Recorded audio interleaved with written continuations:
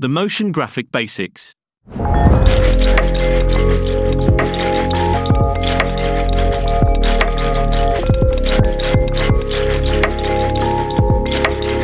Today's video is sponsored by Donald Duck.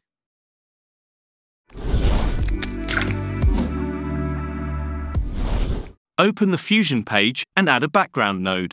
Choose a color and add a merge node. Bring another background node, choose a color, drag it to the left viewer, and add a rectangle mask.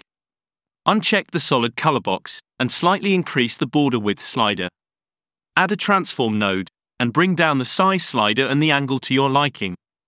Make sure that you are in the first frame, activate the keyframe button for the size and the angle sliders, go to the last frame, and increase the size and the angle. Bring a duplicate node and connect it to the merge as a foreground. Set the copies to 50.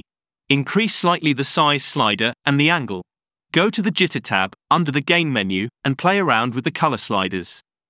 Select the merge and add a glow node after. Bring a blur node and increase the blur size.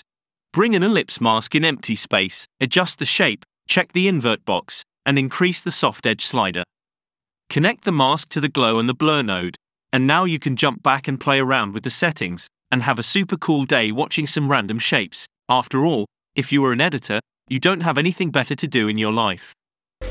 If you liked this clip, subscribe to this channel. If you didn't, your life has no meaning.